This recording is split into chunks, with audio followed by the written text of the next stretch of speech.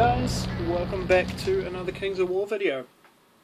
Now this one will be slightly different from the videos I've done in the past, as this one is going to be talking a bit more about the game, some tactics, and the armies which I've been using recently. So first up, I'm going to go through my 1000 point Undead army. So this is what I've been using for the last couple of weeks. And I've been using it in slightly different forms for the last couple of months, but I've now refined it down to something which I'm really happy with. So first up is the sort of core of the infantry line. This is 2 regiments of skeletons. Both units have spears to give them phalanx to get those extra attacks, and both have banners and musicians.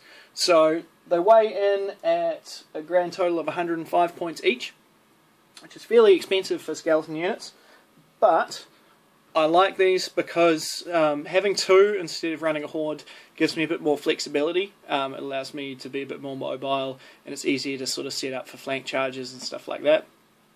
And the reason why I give them the spears is to increase their offensive output, and also increase their defensive ability against flying creatures and cavalry.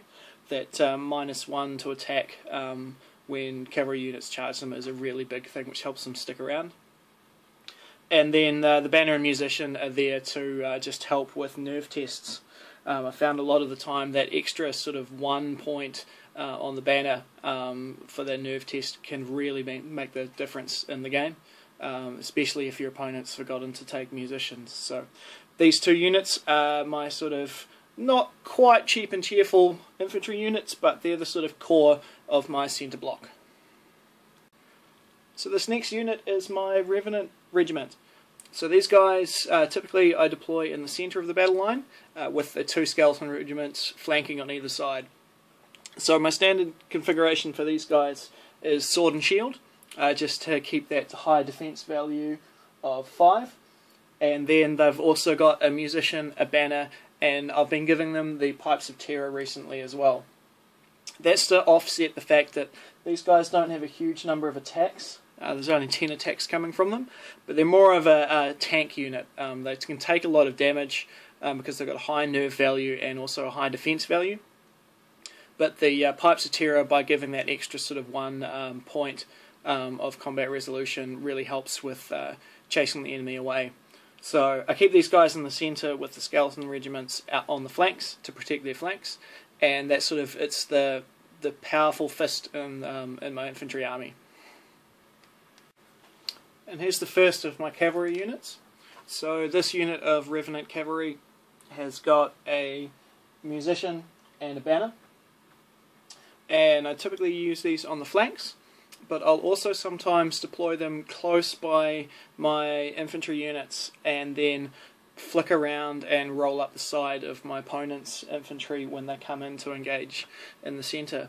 So this is the first unit. It's a slightly more expensive unit. And then the second unit I run is just the straight Revenant Cavalry. It's got no banner and no musicians, and that's purely just a points factor. So I normally run these in tandem, either behind each other or side by side. I prefer the 2 units of 5 as opposed to 1 unit of 10, just because they can absorb a bit more damage and there's more flexibility in terms of getting those all-important flank charges. I have used them as a unit of 10 in the past, but run into problems because they become such a high priority target and they don't really have the nerve to keep them around. Next up is the really fast element of the army. These are my wraiths.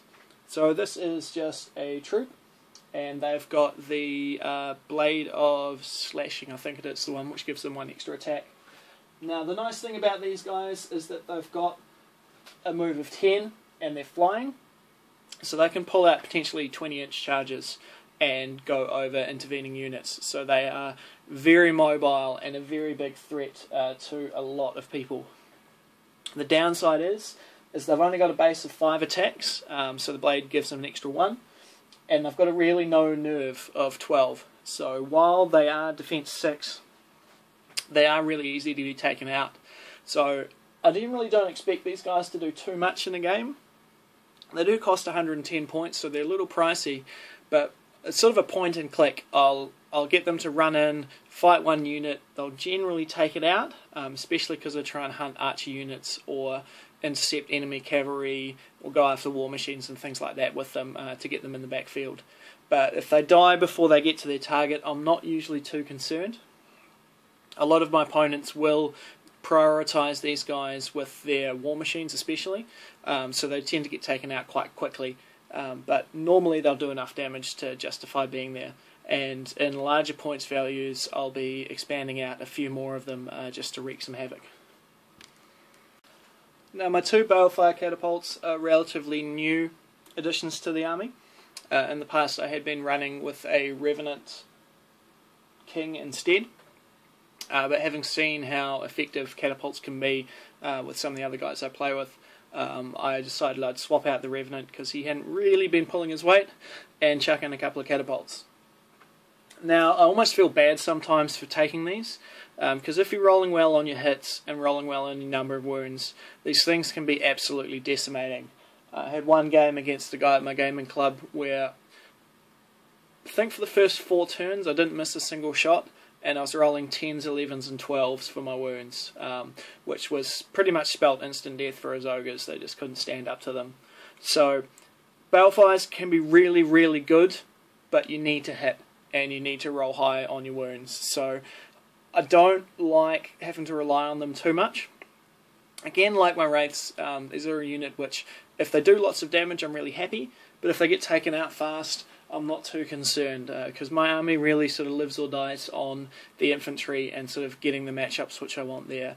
So I use the catapults to soften up enemy targets, take out enemy war machines, especially try and take out flanking cavalry and units like that, which can screw up my infantry line. And last but not least, I have my hero models. So starting from the left, I use a army standard bearer in every game I play with my undead. Sometimes I have him mounted on a horse, but most of the time I keep him on foot, and he is an absolutely integral part of the army. I always give him a healing charm, just to help have him do something other than provide inspiring. But the healing's really not a major thing. Inspiring is the key. I generally have this guy hanging out just behind my 3 core infantry units, and he's there just to provide those rerolls when they do get routed. And he's single-handedly won me a lot of games without doing any damage himself, but just being there to offer that reroll. It's really good when your opponent's needing a high roll on the nerve test and rolls an 11 or 12 and breaks you, and you make him re-roll it and he rolls a 2 or a 3. Even the chances of getting snake eyes on that re-roll are fairly high. So it's a good thing to have, and inspiring is definitely a major bonus. In the middle is my necromancer. So this is actually a conversion off one of the Kickstarter metal figures. He's from the Forces of Nature army, I think he is. And I didn't really like his head. I wanted someone who sort of looked a little bit more mutated, a little bit more sort of Igor, the assistant like. So I swapped his head out for a ghoul head.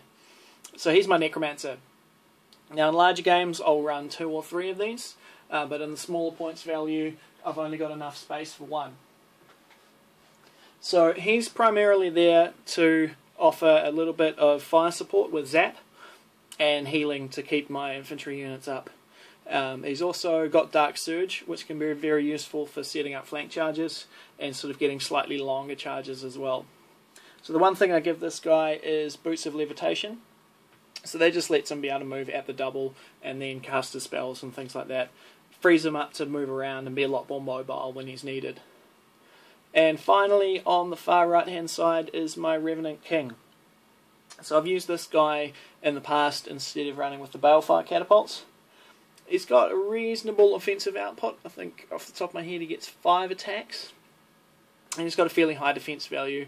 And again, he can provide inspiring to my units. So when I'm not using the balefires, I tend to use this guy to get two inspiring sources in there.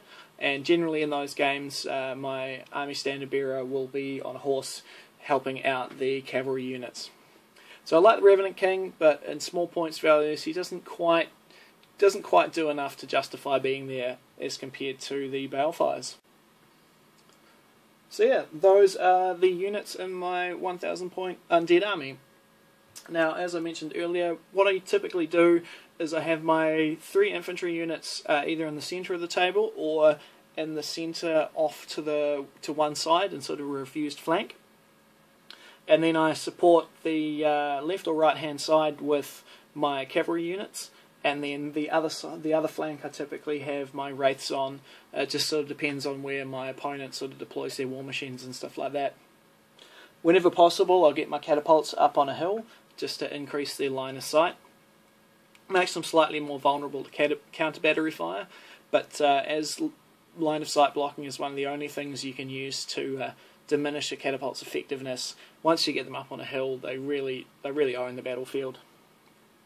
So what I always try and do is to sort of dictate where my infantry are going to fight my opponent. I want to sort of set up a nice long line block and try and get all 3 infantry units into combat at the same time, whether they're getting charged or charging. And what I generally try and do is to sort of pin my opponent's battle line in place and then use my cavalry units or my wraiths to just sort of flick round onto one flank. Because as soon as you've sort of punctured a hole in the flank or in the centre and can start driving your infantry units in, that's when your opponent's army will collapse quite fast. So I really try and mop things up with my infantry. They're the guys who win games for me or lose games for me as well. I'm not so concerned if my cavalry and my war machines don't do lots of damage, but as I've said, if you're rolling 5s to hit with your catapults and then rolling 12s on wounds, those 2 little bastards can win the battle all by themselves. And I always do feel bad when I do that to people, but having been on the receiving end of it with my Basilians, I can understand from both directions. But thanks for watching, guys. I hope that's given you a bit of an insight as to how I run with my Undead. And if you're after some more sort of tutorials, tactics, tips and stuff like that for Kings of War, let me know in the comments below. Cheers!